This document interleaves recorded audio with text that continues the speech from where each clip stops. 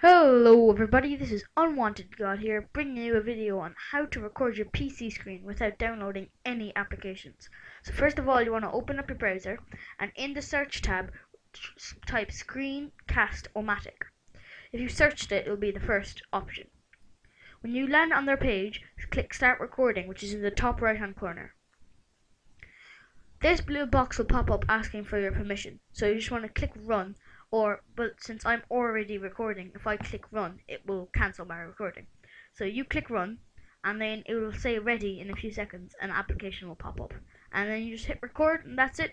It's super easy and really quick. So if this video helped you, leave a like, put a comment down below, and subscribe for more.